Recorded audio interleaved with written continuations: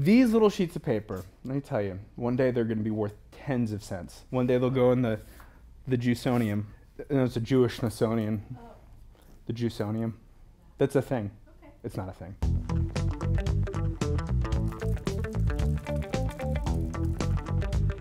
Today we're going to be talking about loose brush hairs in your paint. Now, why is this a problem? Because when you try to fish it out, you can ruin your work. But there are a few little strategies and tricks I thought I'd share with you. When your brush loses its hair, it's age-related hair loss, but not in the way you think. Now, if you don't take care of your brush, age-related hair loss will happen. If you don't clean it and dry it properly, it will, slowly die on you.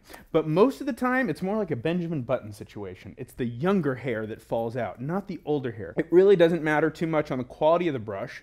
It could be, a dirt cheap brush or one of the top of the line brushes. Hair loss happens. When you lose a brush hair in your watercolor painting, the best thing to do is just leave it. Once it dries, it probably will blow right off, fall right off. Now, if you're working in oil or acrylic, you want to make sure that you use tweezers to delicately lift out any loose brush hairs. But the biggest thing that I can share is hair loss prevention in your paint. There's this misconception that your brushes are ready to go as soon as you buy them. It's not true.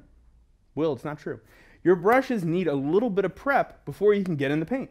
Generally, synthetic hair brushes do a pretty good job in terms of not losing their hair. You might still get a few loose hairs if they're lower quality brushes, but they usually do a good job. But between natural hair brushes, you've got hog's hair, you've got squirrel hair, you've got Kolinsky hair, you've got all kinds of hair, and they all can get loose. So you want to take care of it before you start painting. Now I got a new brush here. Okay, so this is a high-end brush. This is the Imperial bristle brush. Okay, this is a top of the line bristle brush we carry here at Jerry's. Okay, you think it's ready to go. Look how stiff that is. When it's stiff, you think, okay, it's ready to go. But that's not the case. You got to get it warmed up. You got to get it ready to go, and you don't want it this stiff. You want to work it out. Why is your brush stiff? Okay, why are brushes stiff at all, especially in the mornings? I'll tell you why my brushes are stiffest in the mornings. Where'd you go?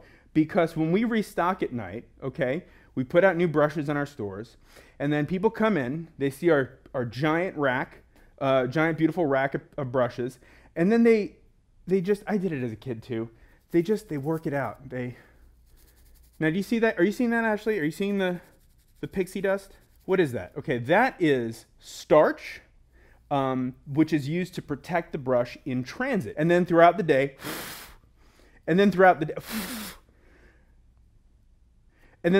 people, play with the bristles because it's just, I don't know, there's something just so, I don't know, it just feels good. You got to get the starch out and you got to soak it. So what you got to do is take your brush, okay, and I'm going to show you with this one real quick, and warm water generally, and don't soak it for a long time. In fact, I want you to stay and watch your brush. If you leave your brush soaking overnight or over a long period of time, water will get up through the ferrule into your wooden handle and it will split. If you want to know about how to take care of your brush, that's a whole separate video. That's a frequently asked artist question we did on how to take care of an oil paint brush. If you don't paint in oils, just basically remove the turpentine and the other rules pretty much remain, okay? Simple as that. So once you've let the brush soak for just a minute or two, okay, in warm water, you're going to take it out and you're just going to start fishing, okay? You're going to be fishing for loose hairs. Okay, there we go. I don't know if we saw that.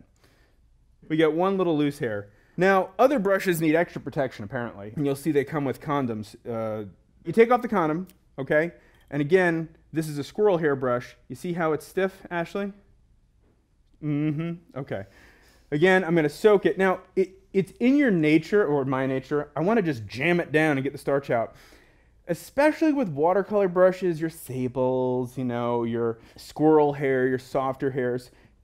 You just want to be gentle. Just tap it. Listen. Is that gentle? And then let it sit there for a minute or two. Don't leave it. What will happen if you leave it, Olivia? It'll split. That's right. It'll just pick up and leave. It will split the handle. So, okay, there we go. So you see how I just worked that out? This is not the sign, okay, of a poor quality brush. And you just fish out these loose hairs. And you got to do this before you start painting to save yourself a big headache, because age-related hair loss is an epidemic in this country. Once you do this, you're done.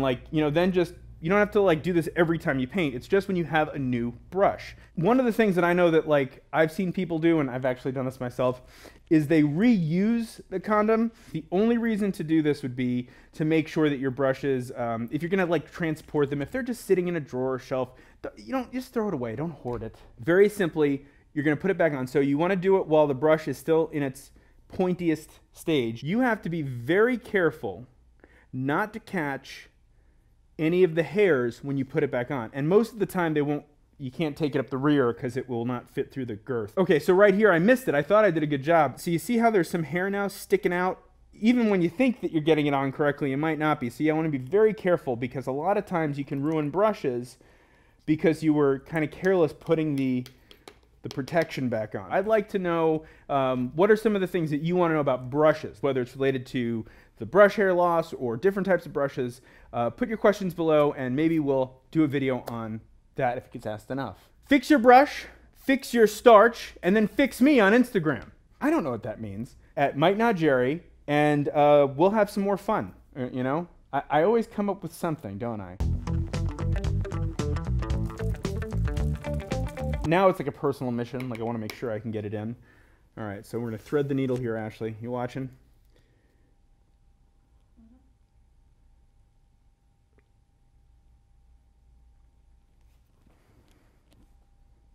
Brush drop.